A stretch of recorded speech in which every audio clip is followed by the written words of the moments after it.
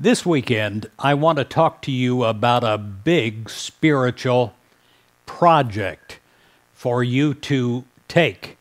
Everyone has to take this, and that is the releasing of the past.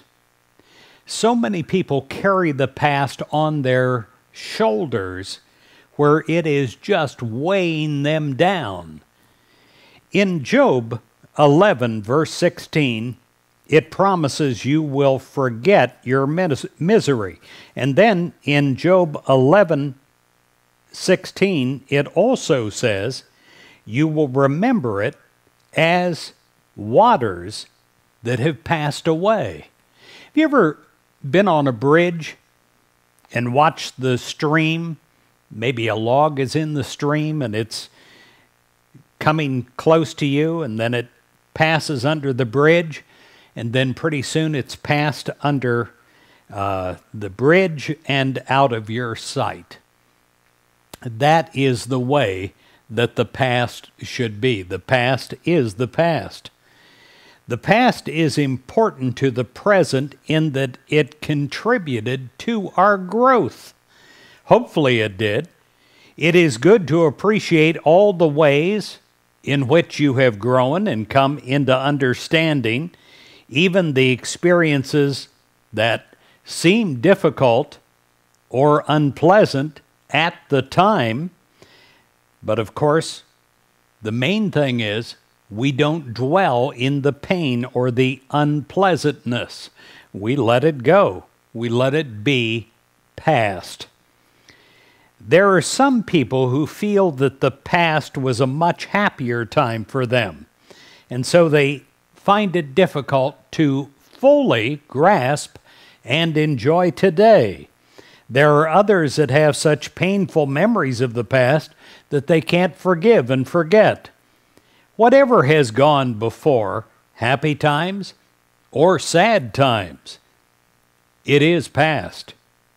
We need to realize this and enter fully with an expectant attitude and happy in the present.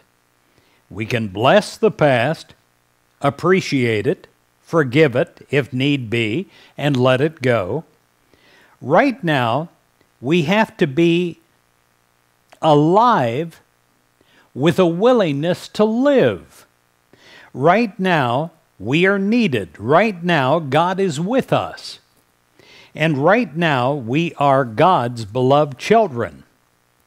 Now, if we hold on to past hurts, we continually remind ourselves of them. And the interesting thing about reminding ourselves about the past is the memory grows bigger and bigger as it is fed. We keep them in the present by constantly referring to them, saying things like, oh, I'll never forget that, as if we need to recount what someone did or what someone said, something that should have long since been forgiven and forgotten. Well, the past, my friend, is past. The hurts of the past are in the past. Leave them there. The regrets of the past are in the past. Leave them there. The failures of the past are in the past. Leave them there. The fears of the past are in the past. Leave them there. The past is past. Let it go.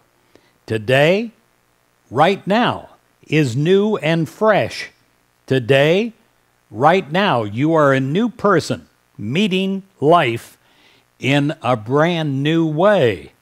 Today is here, and we agree as children of God to be happy in this day.